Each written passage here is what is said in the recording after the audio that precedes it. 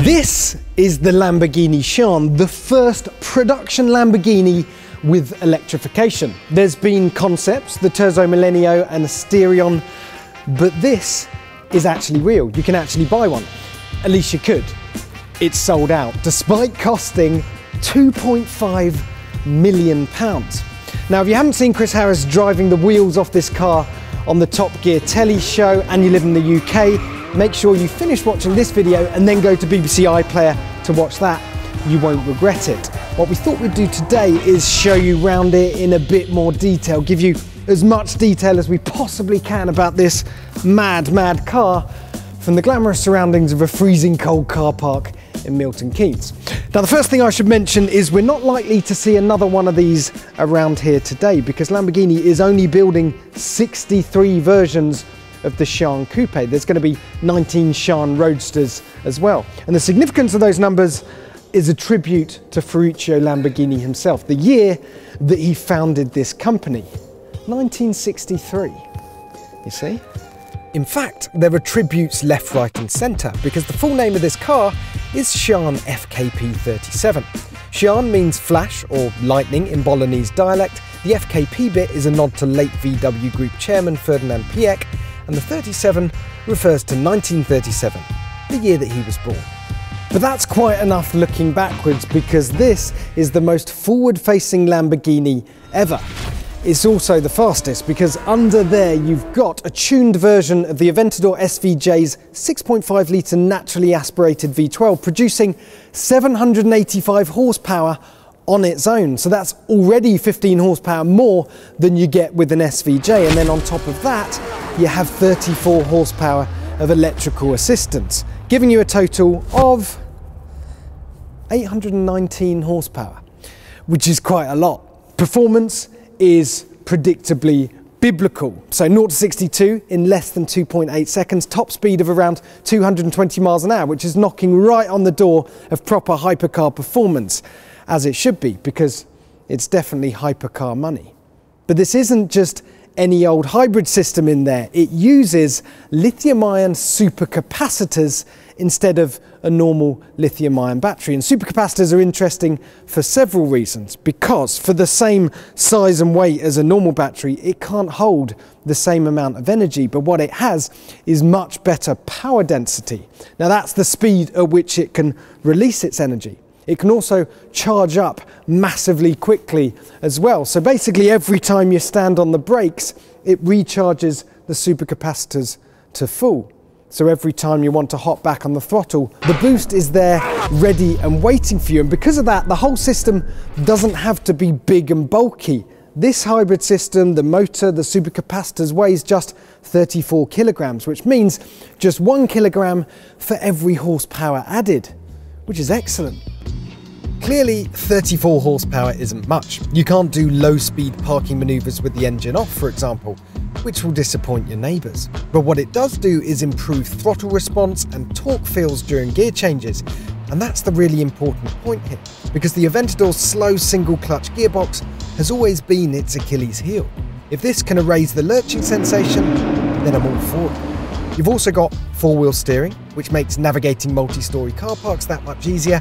And when you're really on it, the EV assistance switches off above 81 miles an hour to let the V12 do its thing. Let's take a little look around the car, shall we? And the first thing to mention is every single panel is carbon fibre, as you'd expect for £2.5 million.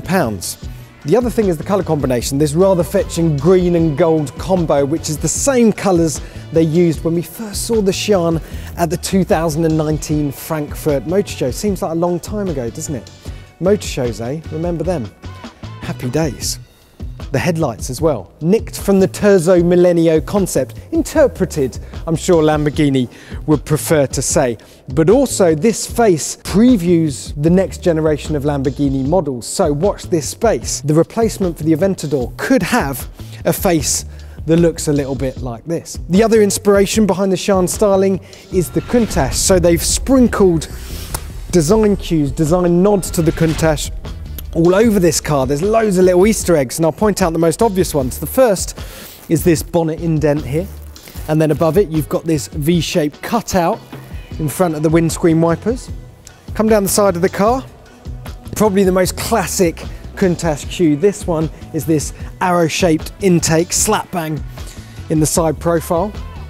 Special mention actually for these, not really a Countach reference, but these carbon fibre fins here. I'm sure they have a very important aerodynamic function, but really, I think they're just here to look cool. And more goodness around the back. You've got this full width pop-up spoiler, incredibly deep as well. But the main event around here is these taillights. More Countach references with the shape that surrounds them, but also the fact that there's triple taillights. Someone has clearly spent a lot of time on the details with these. On a Countach, of course, they're squares. Here, they're more like squashed hexagons, but the effect is stunning.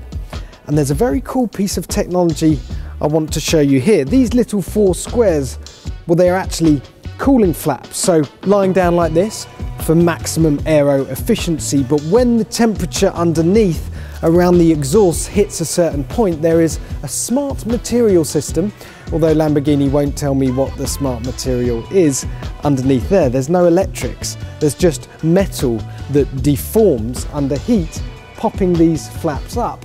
And then when it cools down again, they go back down. Very cool indeed. Right, let's have a look inside. In here, there's quite a lot of familiar stuff from the Aventador, quite a lot of carryover switchgear, which you'd expect, but Lamborghini has pulled out the stops to try and differentiate this from the cooking V12 model. As you'd expect, they've got to justify charging £2.5 million for this car. So, point out some of the things. The first is this air vent up here, 3D printed air vents. You'll notice a little 3D emblem in the middle there. Apparently you can have that personalised to whatever you want. Your family crest, a picture of your face. I don't know.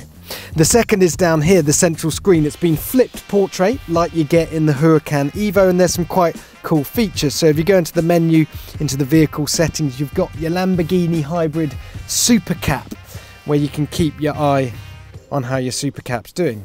State of recharge, state of boost. I imagine both of those graphs are going to be flying up and down at a rate of knots. Could be quite fun to watch that. 0 of 63. This car isn't actually of the main 63 car production run. It's a pre-production prototype. Familiar bank of switches and dials and physical knobs for your aircon, etc. down here. One button that's quite interesting. This activates the electrochromic roof above my head. So one click and it goes opaque. One click and it's see-through. We'll get a shot of that so you can have a see what I mean. Another toy to play with, basically. Down here, your 3 driving modes, Strada, Sport and Corsa, fairly self-explanatory, and your classic fighter jet style flip-up cover for the engine start button. They've also gone to town on the materials in here, trying to justify that cost. So you've got these amazing stitching right across the dash, loads of Alcantara, acres of this rather lovely cognac leather here, carbon fibre spokes on the steering wheel and everywhere else. I think they have achieved what they set out. It does feel very, very special in here for what is based around a car that's quite long in the tooth now. The Aventador is due for replacement, but it does feel suitably expensive in here. But yeah, that's probably enough of me waffling on, isn't it? I'm going to set off. I'm going to put it in Corsa mode and I'm going to hit this button. Oh, it's my kind of hybrid.